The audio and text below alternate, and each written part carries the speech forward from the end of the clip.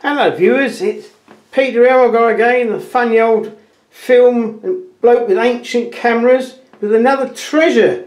Yeah, I keep getting given these. This time a gent has given me this one. It's a German one. It's called the Voigtlander Bessa 66. So as its name suggests, it's 6x6 format. It came in a leather case here, which I had a nice coat of Neats for oil on it.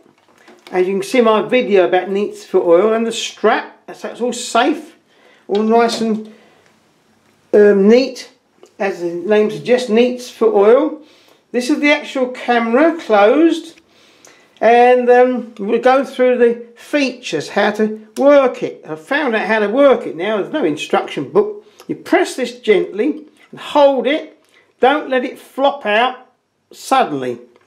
And then I think you press this and it locks into position, or you've got to just press the struts until it clicks. That's right. If you don't do that, your lens is not parallel to the film. You mustn't have that, otherwise everything will be out of focus. Well, what's the features of a Voigtlander Bessa? Well, it's got a computer shutter, German of course. It's got a Voigtlander 75mm 3.5, and the lens is a Voigtar. Now I think that is a 3-element lens, so it's not the best lens, and it's so old it's not coated. Not a coated lens, and the lens was a bit hazy, but I've cleaned it up as much as I can. The shutter is set here by pressing this lever. We'll show you in a minute. And this is the aperture control. Move it along here to the apertures you want on a scale, and it goes down to f22. Yes, it's our export model. So the distances are in feet, they're not in meters, with a revolving focus. Now the grease on that is very good, because I think this is 1920s sort of era camera. The grease is still good. It's not flash synchronized, because flash wasn't invented. Flash synchronization wasn't invented when this was done, and no delayed action either. Now how do you fire the shutter? Well, the guy says there's a little lever here. He says, but it doesn't work. You have to poke your finger in behind the strut and push a little lever here to fire the shutter. So I thought, well, I can't keep doing that. There must be another way round. And there is. So we'll just, excuse me, I've got the hiccups. Would you believe it? We'll close it up a minute. The secret is, you've got to have a film loaded before anything will work properly. It takes 120 film. Now there's a sort of a locking device here which goes underneath a little double clip. So you move that out of the way and you press this and you open the back. And this is just a backing paper, there's no film in it. Now to load it you have to pull up these little sliding bits here and drop a spool into there. Now I've carefully wound this on until number 1 appears just past in the red window there. It's a bit difficult to see because some of the backing papers, the numbers are not easy to see, but it's been an Ilford film. It's a different start point to some of the other makes, so I found that out. I wound it past there till number 1 appears in the window there. We just tighten it up. Here's a 12 on, that's a 16 on, and this is for the 8 on. So it's a 12 on camera, so we're looking at the numbers along here.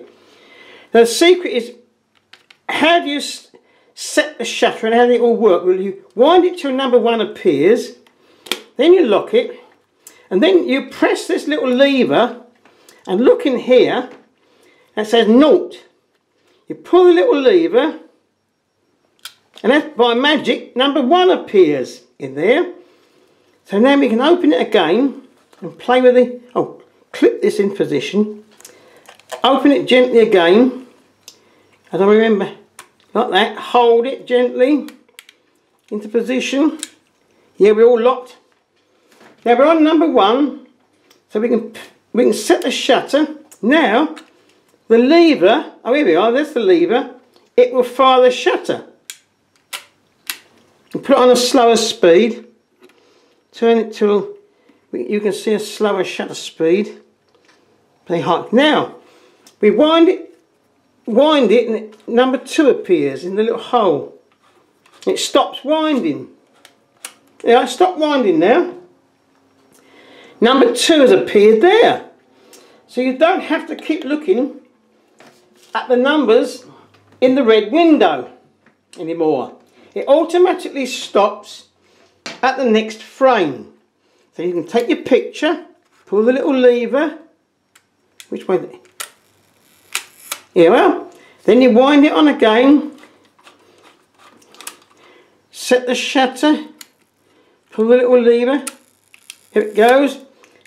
That was half a second, but it sounds more like 1 second because the bloke had never actually used it, he said. And that all these mechanical ones with springs, it needs exercising. Now when you come to this computer shutter, goes to a 300, it's not a 500th. You turn it there to 300.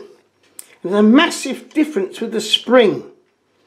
You've got to push that, to set that shutter at a 300th of a second.